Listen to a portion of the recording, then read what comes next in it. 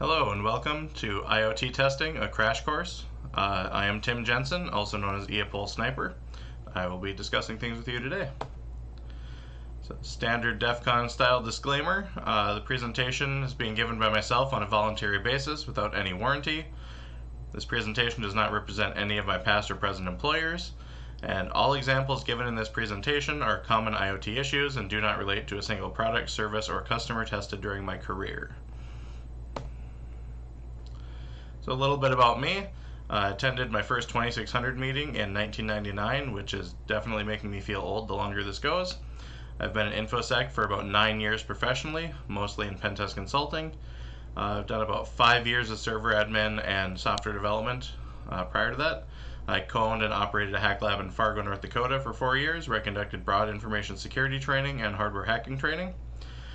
And have a number of popular certifications, including CISSP, OSCP, and CREST CRT, for anybody from the UK might know that one. And pen testing that I'm good at, network, IoT, and web app are my main bread and butter. So what is IoT? You're probably panicking right now because I'm going very overhead, but I think this is important to think of. So anything IoT is really a device that is connecting back to the cloud to process data, store data, or allow connectivity to your devices internally. So things like on the screen here, I have a couple of Ring cameras. So they do very little processing locally. They send the streams up into the cloud processes your data, you connect to the cloud from your phone or computer. You never really connect directly to the devices. Same with like the garage door opener that allows you to connect to the cloud and open and close your door and see the status of your door, which is very convenient. But when you have things like access control, like locks on your doors and garage door openers, you start having very real security concerns if you can manipulate this, because obviously somebody can break into your house or business, and that is definitely not good. So whenever we're talking IoT, just keep in mind we're talking about anything that's really connecting back out to the internet to process data or allow access. So the first thing that I really stress with any sort of IoT testing is mapping functionality. This is passed over a lot during testing. So you want to take a look at the device and see what all it's connecting to, what protocols it has enabled. So let's take this little camera here. So the camera, if you scan it, so it's going to get an IP. If you scan that IP, you're going to see multiple ports that are open. Being a Nest camera, it's not going to actually have much, but a lot of cameras will have Telnet or SSH or something of that nature open, and multiple video protocol ports for streaming video. All sorts of fun things can be open. So mapping that functionality, you'd want to put all that data in. You want to know, yes, it's connecting to Wi-Fi, it's not hardwired, so now we have Wi-Fi in scope, and the devices that connect to the Wi-Fi and then back up to the cloud and then back to get that data. We have the API between the cloud servers and the device. Things that also get passed over a lot is now all of the third-party components that are being connected to, both directly from the device as well as from the cloud servers, if you can figure that out. And it's interesting to look at that for a security perspective of where your data is going and do you really know what's happening to it. Sometimes you can tell that because people want to do less and less on their side and they push it down to the client, and if your device can handle those third-party connections, they will try to have it do so. Some things that can get kind of fun here with when you're mapping out functionality. So a camera here isn't as complex. Today while shooting this presentation, I use ASUS ROG Republica Gamer routers, and the laptop I'm on is a very new ASUS ROG laptop. And I figured out for some reason when I get Windows updates applied to my ASUS ROG laptop, my router resets and reboots itself on the next start of the Windows machine. So now we have a connected device using protocols between the different ROG components, which I did know were connected, but I did not know that restarting one basically is restarting another.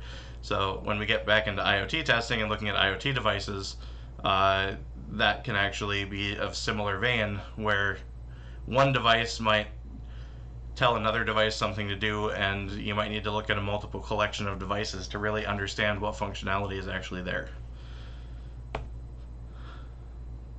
So we're going to just jump right in here, and I'm stepping back one step here. The point of this talk and what I want to do is basically describe, if you're already a penetration tester of any discipline, kind of talking about what different disciplines and how they tie together. So like you can do web app interfaces, you can do network testing, you can do code review, you can do API testing, you can do physical testing on these and hardware testing. So kind of, if you've never done the full IoT testing before, kind of just some tips and hints to pull that all those testing disciplines together and kind of give you a little bit of a jump forward if you're just starting out in IoT testing. So first things first, you get a device. What are you going to do with the device? So hey, I'm holding a random IoT device. So what can we do with it? Or maybe you don't even have the device. And actually, I like to test a lot of devices that I don't even have. So the first thing that you want to do is see if the firmware is publicly available and if it's encrypted. So what you can do is you can go out onto the internet, and we are going to use, for some examples here, this ASUS RT-AC66U router, which is my old router that is no longer in use. So we can take a look at this router here, and if you've ever noticed and tried to update firmware on any IoT devices or routers or whatever, you can just go out online usually and see that the firmware is available. And we see here, hey, we've got a new one from February 5th, 2021. And we can even see, hey, look at all the CVs and stuff that was fixed. That's convenient. So what we can do is just download this firmware, and that's what we're going to play with today, is just to try to figure out how to really get into the weeds of IoT. One thing to point out though is whenever you're doing pen testing, you can look at what's in this version, but make sure to hit like the see all, and now you can go between all the different versions. If you pull these down, as I'll show you in a minute, you're going to get very detailed access into these files and into the source code, and you can take the source code between these two and diff that source code out, and you're going to find where these directory traversal vulnerabilities were, where these cross-site scriptings were. That's going to be very easy for you to figure out. So always make sure to look at the last couple versions to see kind of what vulnerabilities were there, and you might be able to track down some new vulnerabilities or see if those are duplicated in other areas that weren't caught. So I've already pre-downloaded this firmware here for the ASUS router. So if we go in to my colleague machine and take a look, I have an IoT lab set up here, and we can see here is our ASUS router firmware. It's RT-AC66U, the version, and a .trx file. So all that you need to do, in theory, is do binwalk-e-m and then put in your file there and hit enter. So this E is extract. The -m means that it's going to keep extracting subfiles. And what that means is if you go into this directory that I've already extracted and you look, here's a 7-zip, here's a squash-fs, here's squash-fs root. If you did not do that -m, you're not going to get this squash-fs root. Because these have not been extracted. So the -m is recursively extracting over and over and over again, which is very important.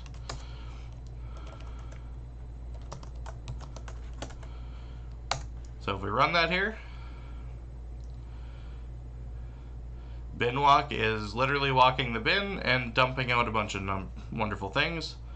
So it can see it's a TRX firmware header, it has LZMA compressed, it has a squash-fs file system, as we had seen before in those directories up here, squash-fs, and then we can see, hey, it's doing things, wonderful, wonderful things. And if we do an ls here, we have another directory that got opened up because I've run it twice now. So if we go into this,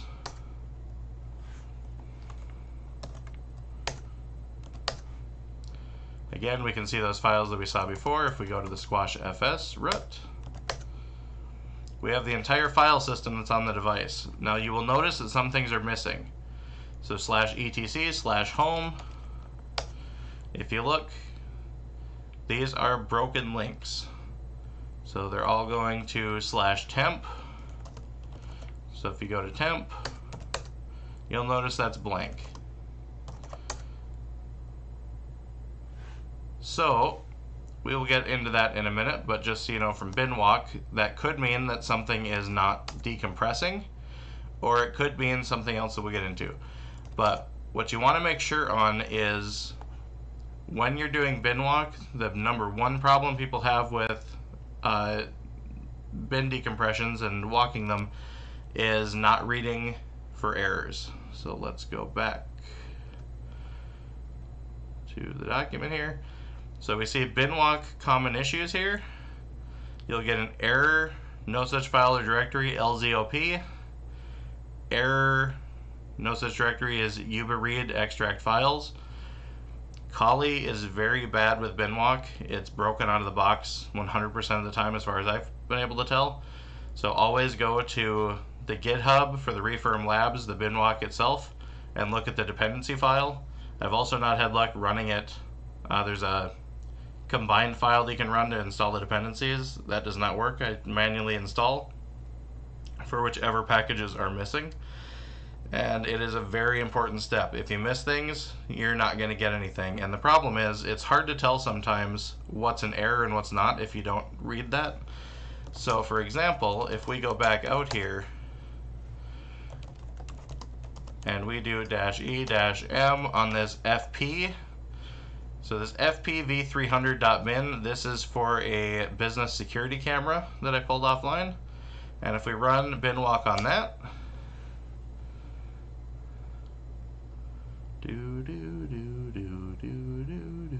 so it says, hey, there's LZ4 compressed data, there's some MySQL stuff, and when we look, there's nothing. And the reason for that is all of those files are encrypted.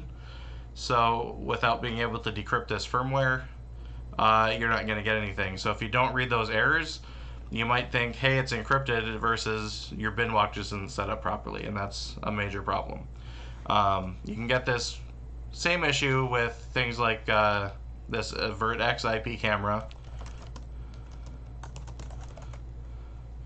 If we bin walk that one,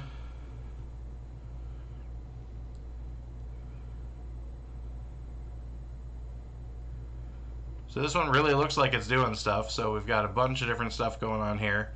We're not seeing any errors, which is good.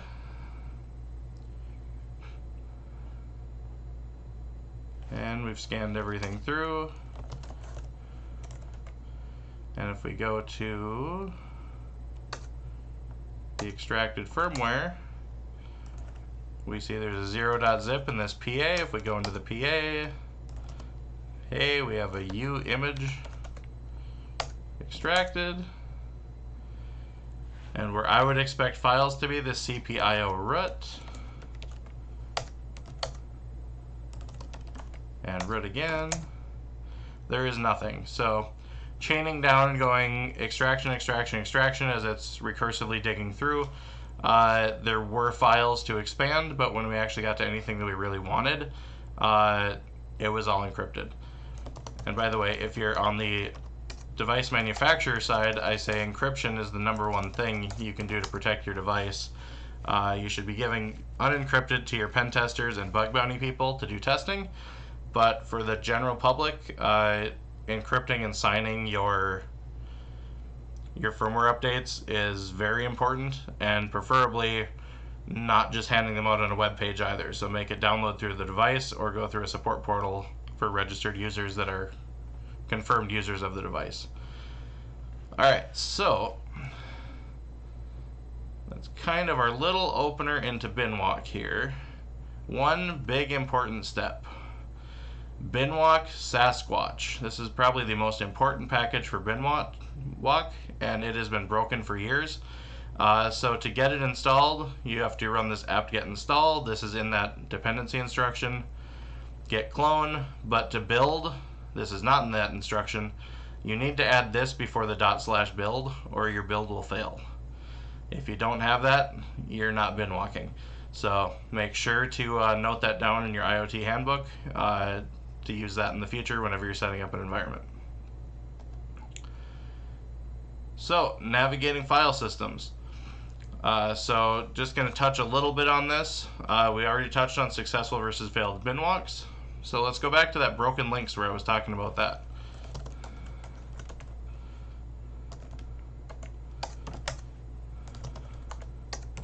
So there's two ways that you get these broken links. One is, and this is the most common in my opinion, when the device is flashed initially, all of these locations are created. And when this is broken, these updates, they don't want to overwrite those files, such as your Etsy directory that has all of the main configurations and the like. So it won't upgrade or overwrite all those files with your passwords, your configurations, things of that nature. So they leave those out intentionally. The other option is it could be an application that runs that will then generate these directories and these files inside, which is actually one of the cases, kind of a split with this device. Some of it, I believe, is missing intentionally, and others get built with a file. But once you have this firmware here, just so you know, we can look at a number of different things even though we don't have everything. So what we would like is /Etsy password and Etsy shadow. That would be very convenient to have, so we could see what passwords are on here. This is before the device is set up. So if a password works here and then it works after you've configured the device, you know that that's static. As well as if it works here before a setup, and it works on a device you have running, you know that that's the same on every device. So that would be a very good vulnerability to have from a pen test perspective. Cache credentials like that is bad. But we can also go into www here and we can see all of the files running on the system. This is very useful, so if we want to, I mean, we can tear apart anything, right, and look at how it's handling authentication, everything of that nature. So it was QIS, I believe.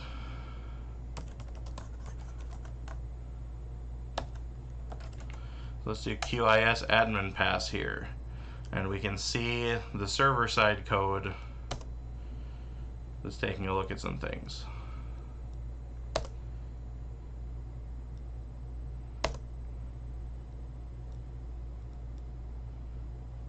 So we have different username values that are hard-coded, root, guest, and anonymous. If I find it here or not, I also found some passwords that it does not accept, or at least does not let you set new. I'm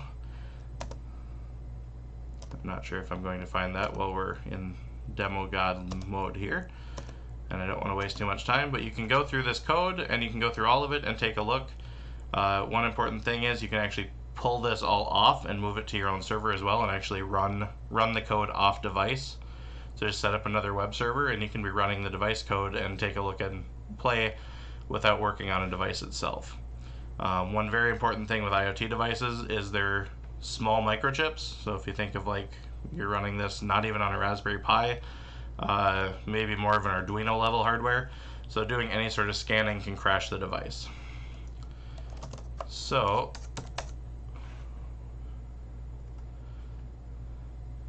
we're kind of talking the broken links and why, reviewing the static OS credentials. Reviewing installed applications gets missed by a lot of people. So we're going to take a look at that real quick. So if we look at bin, everything that they put on is taking space, so you want to see what people are putting and why, to see if there's anything weird, especially any server components that might open or close ports, and then you're going to want to scan the system to figure out why it's there. So if telnet's here, SSH is here, anything of that nature. But you can get into some fun. So here, sbin, obviously we're seeing some more kind of fun stuff. You know, syslog is on here, which you expect for a router. But we see these ASUS's here, and ASUS LP, ASUS SD, SG, SR, TTY. We can run strings on this.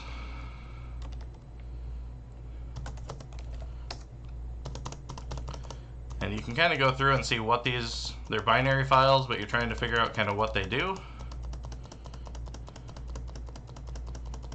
And I'll just cheat here a little bit because I already know what's there that I'm looking for.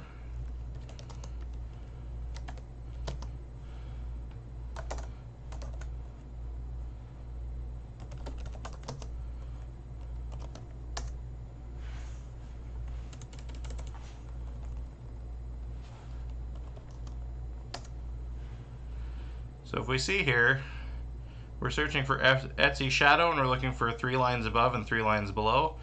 And what we start seeing here is we're looking at Etsy shadow, and here's the actual shadow lines, and it's building the Etsy shadow file from this command. So where I was saying that sometimes the file system is built after the startup of the device, and sometimes it's flashed on there and you're updating with these firmwares. This is what I'm talking about with it's being created afterwards. If we start looking at this, it's taking a %s, which from just a cursory look appears that it may actually be a user input. And if we're taking that user input and putting it in, can we take that from the device and add that in and actually do command injection? That might be a possibility. If we can write this whole command out and have it run a command and then just do a comment line to comment out the rest of this, that's just normal overwrite and command injection kind of stuff. So some of these kind of commands like this can really open up a lot of possibilities, which you would not see from just looking externally on the device. But when we start looking at how the setup works in the back end and doing the code review, you can find a lot of cool stuff.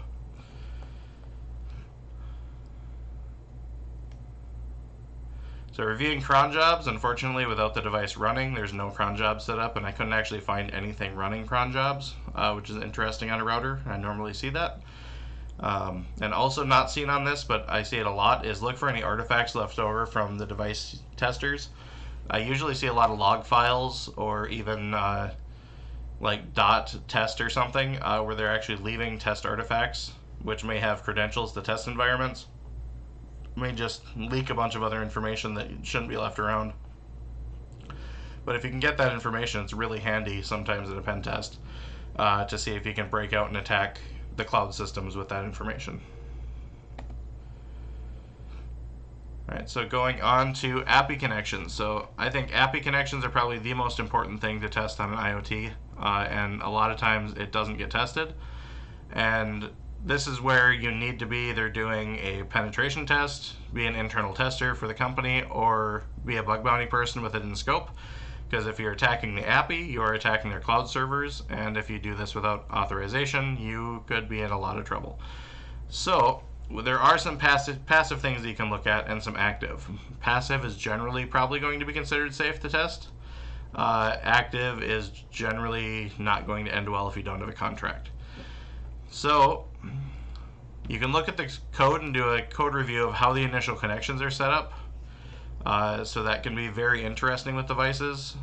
Something like a Nest camera, you have an account and you add your device to your account, and when you do that, your API key is for your user, and that makes sense. Some devices that I've seen do this very weirdly. So I've actually seen some devices that every device gets the same API key, and you send basically the serial number of your device through up to the cloud server, and that's how you access your data. And the serial number of the devices are oftentimes a MAC address or something of that nature, so they're predictable. And if you start rotating those through, you're accessing other people's data. They're usually done on less sophisticated devices that way, obviously, but I've seen quite a few out there like that. But there can be a lot of other issues as well. So kind of trying to figure out how that connection is set up, read through the code, look for logic issues. Since most people aren't looking at that code, it's very commonly missed if you have an issue there. So it's pretty much the first thing that I look for. So again, does everybody get the same API key? How does each device interact with the API? So try to get 3 devices going, and if you can see their API keys, see are they all the same? Are they predictable? What kind of data is being sent that differentiates the connections? And then also doing the code review on the device, look for any API methods that are out there that you can enumerate. So what all functions can you connect to? You might not see all of them going back and forth all the time. So look in the code to see if there's anything that's in the code for testing purposes or things of that nature that's not normally in use. Pull that out and play with it. You can fuzz. This goes back to the active. So you can fuzz API methods and try to discover new features. So Burp Suite has a lot of fun with that, and you just get a list of different methods to try to dump through. Removing authentication methods entirely. I see this a lot on IoT connections, and I think it's a test thing. They forget to set it as required in production, but I've seen this on probably 25% of the IoT products that I've tested over my career. If you just remove the authentication methods entirely from the connection, it will give you some level of access. Sometimes it's administrator, sometimes you just get access to an organization if you leave the org in there, but it's kind of scary how often that works. And then also check the server for a WSDL that will define all of the methods in scope. Or sometimes you'll see, if you scan that server, you'll find Postman files or weird stuff out there that's going to define that. Or just check for other documentation that might define all of the different methods for the API. Also, don't forget to check, because I see this a lot, test or QA environments exposed to the internet. And again, check all of those if there's any documentation, WSDLs, anything of that nature out there. You might be able to pull all of that from a test or QA environment that's exposed for testing between manufacturers and partners. And if you can do that, you can use that against production. So when we're looking code review on a device, so the great thing again, bin walk, dump out, we get to see all that wonderful code. You're looking for default credentials and backdoors. You see this a lot. Backdoors get left in a lot for testing, as well as for administration later. If somebody calls in and, you know, I've got this critical problem with my device, they might have a backdoor to get into it for support. Default credentials is more of a thing that authentication gets screwed up a lot. That's kind of why we're all in pen testing and security, is this is a consistent problem. So looking for credentials that don't roll over upon device setup or get missed or just generally weak, and can still be used. Look for all of that kind of stuff. Authentication logic failures happen a lot. Again, so when you put in usernames and passwords, how is it actually handling that going into the code? Can you break out of things? Can you bypass authentication? Are other applications stored in backup directories? So sometimes they'll have 5 versions of the device in a web directory, and you can go back through the different versions, and if you know vulnerabilities are in those, you can look that up. Or again, you can look if there's default credentials in those. Sometimes you can reset a device by going to /back/ index.html, and it will get you back to that new user setup, and now you can roll over the device and take it over from whoever had it set up before. And again, test code left behind quite often.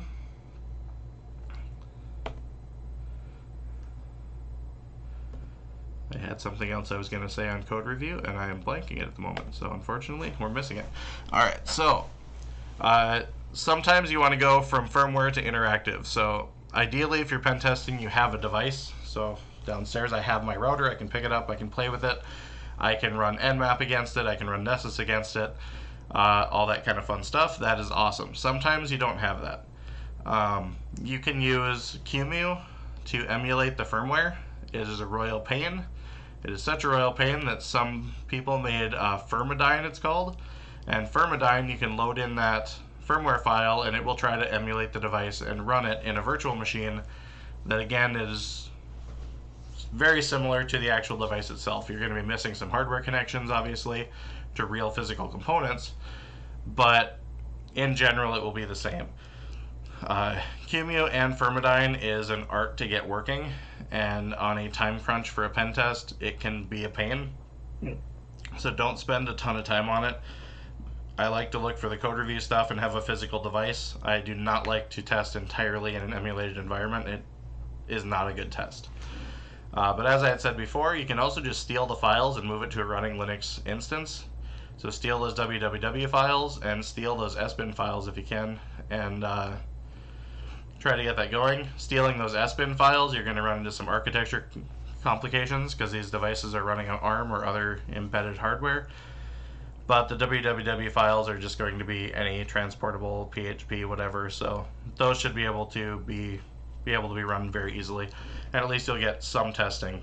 Because again, one of the biggest problems here is if you hit your devices too hard and they're an embedded chip, the whole device is just going to DOS itself and die.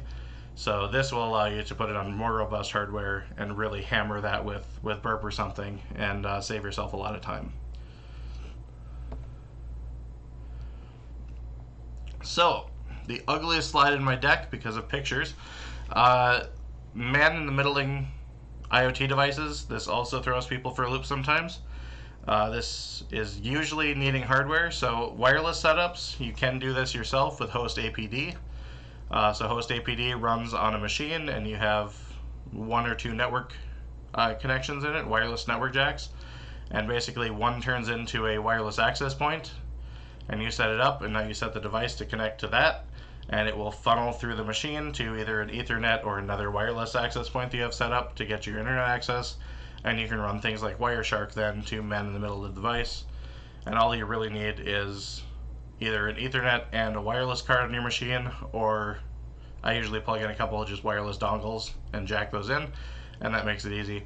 You can do overkill with a Hack5 Pineapple, which host APD can be a pain sometimes to get working, if you're not using the same environment over and over again. Hack5 Pineapple actually is pretty slick. It's very set and forget it most of the times. So that will do all that host APD for you, and you just plug it in to a laptop that has internet, and it's going to funnel all that data right out for you. So it takes a little bit of that workout, plus they look stylish. For wired setups, you have Throwing Star LAN taps, which are cheap, about 20 bucks. Hack5 Plunderbugs, which are about 70 bucks, and that's Ethernet on both sides and then a USB-C cable that goes out.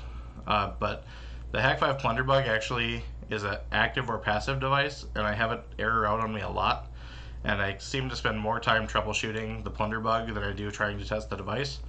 So I went and bought this Shark Tap on Amazon. They're about 170 bucks, which is a little more spendy, but it allows the connection through. It does a PoE pass-through, which is really nice because a lot of IoT devices are PoE, and you get up to gigabit tap. So that's really nice. It all comes out on one tap. So does the Plunderbug.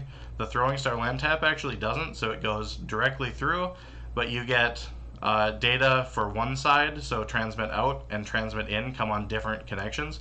So you actually have two Ethernet cables plugging into your laptops to get full duplex on that to read all the data, which is very bizarre. For the hardware, what it is, it's very small and it's very cheap, so that's good. And if you're hiding this in a network closet, that might be fine. But for our testing, I really recommend the Shark Tap.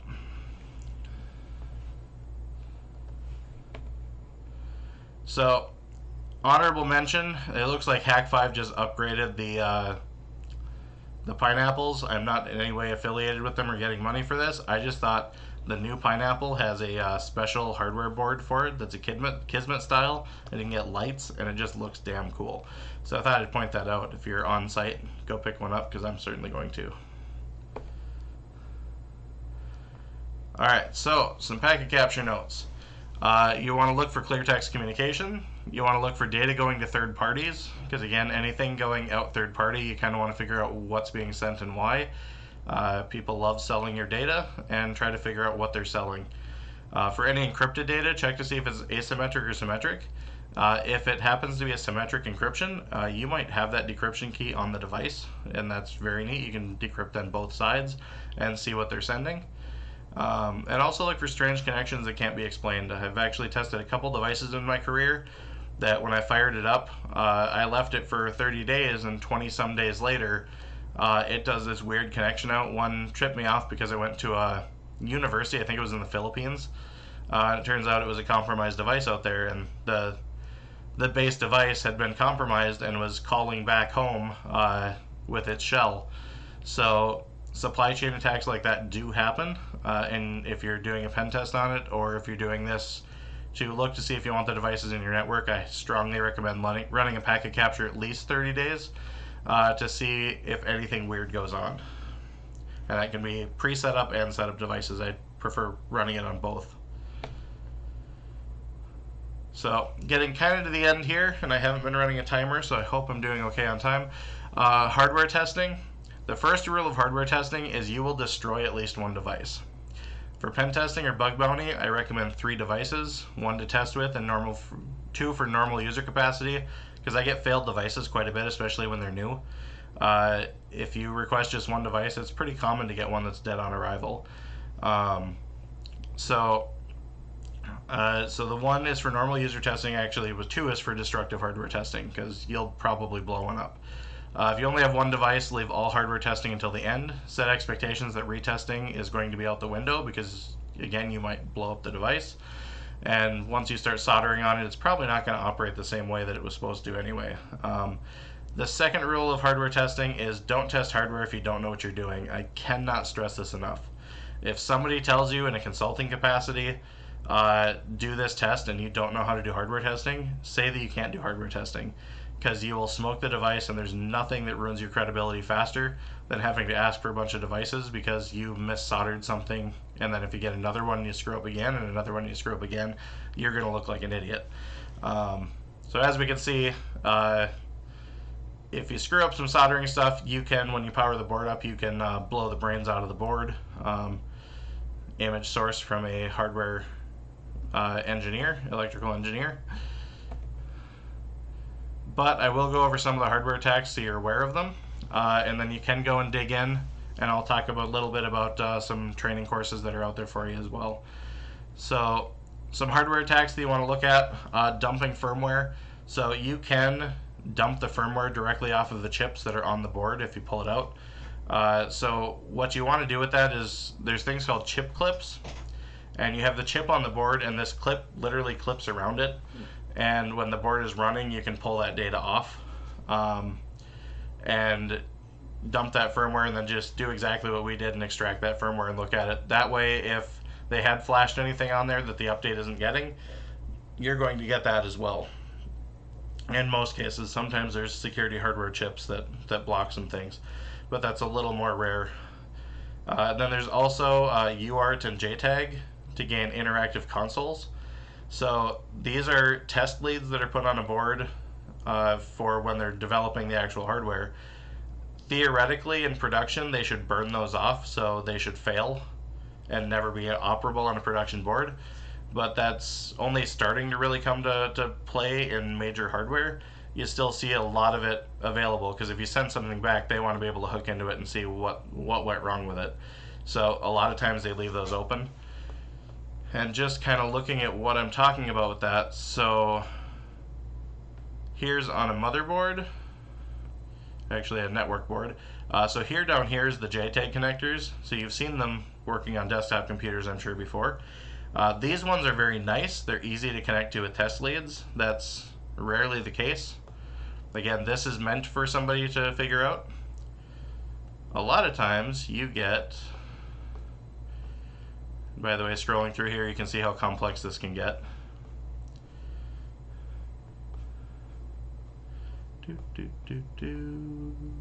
And I missed it.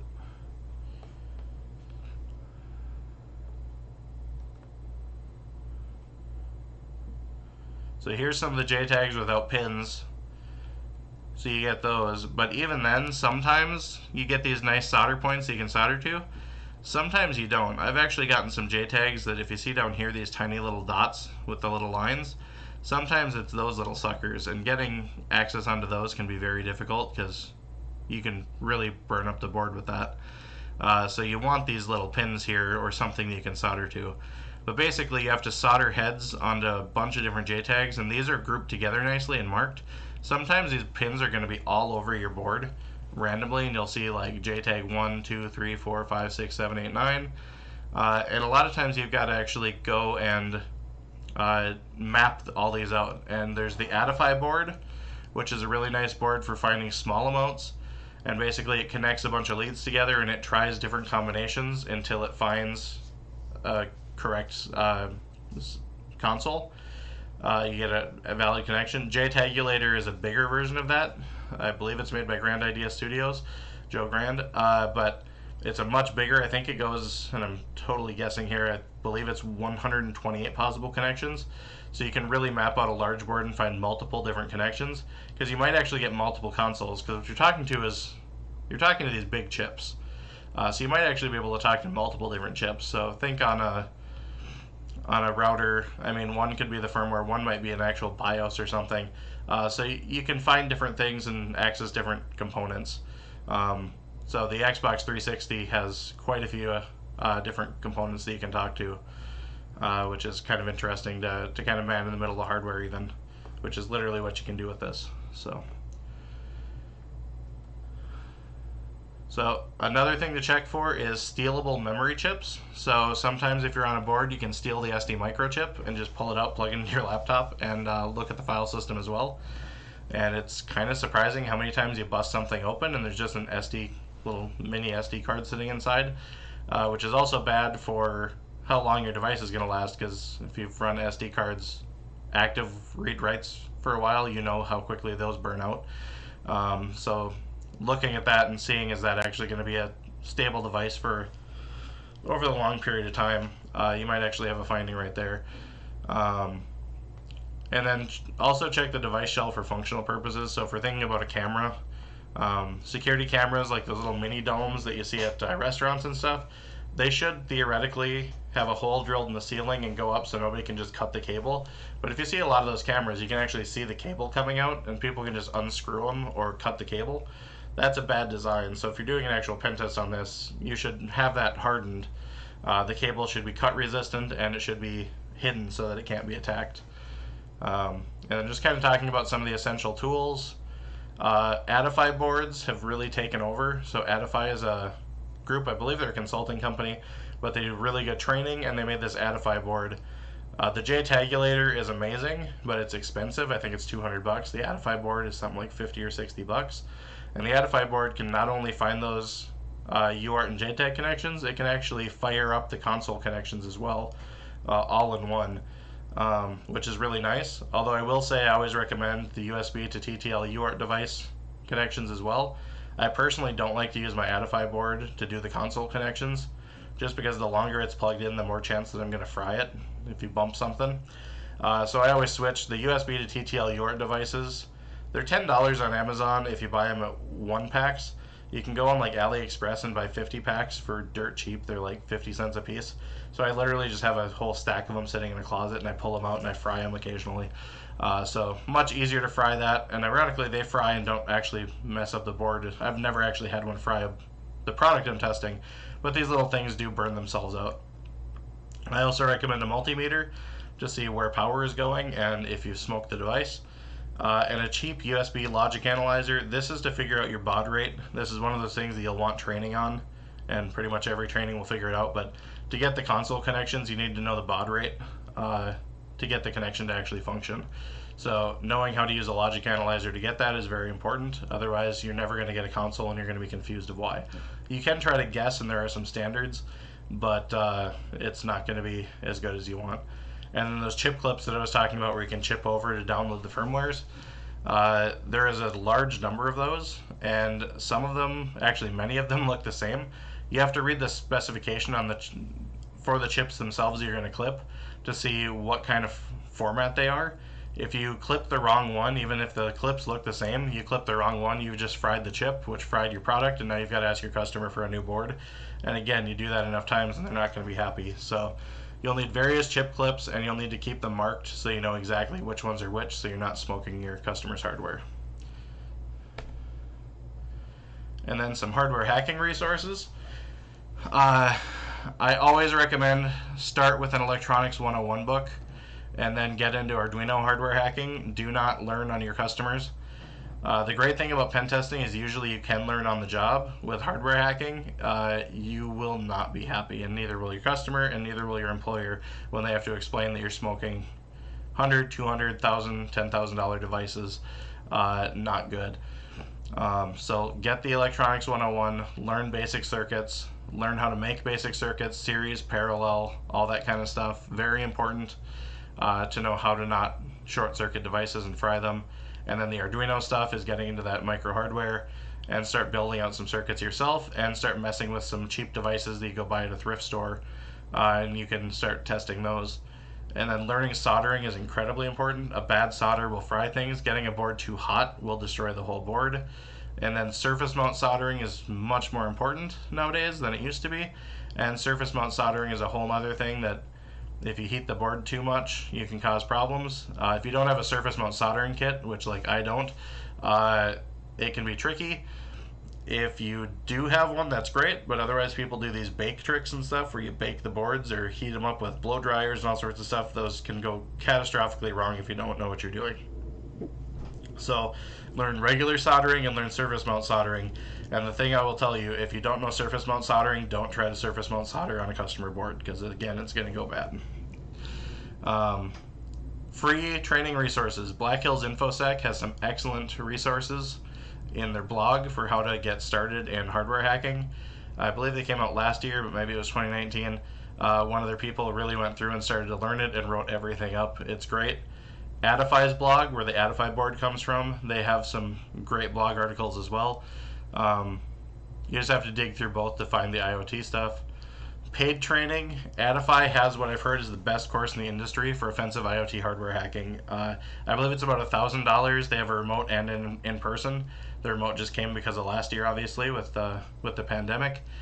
But they will ship you the stuff if you're not comfortable going on site. They will ship it to you, and you can go through the course and learn. You'll get their Adify board and all that kind of stuff. Joe Grand with Grand Idea Studio, he has an excellent class as well. He taught it at Black Hat for many years. And he'd bring it to smaller cons as well. I took that personally several years ago, loved it. Teaches you everything you need to know to at least get your feet wet and not smoke every piece of hardware you get through. But he has none currently scheduled, whereas Adify does. So I highly recommend both of those.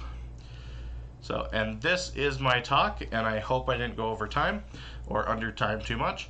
But I hope you all learned things, and if you ever need to get a hold of me, I am available on Twitter for @EapolSniper, or if you know how to search, you will be able to find me. And come and look me up and hit me up with any questions you have. Thank you, and have a good day.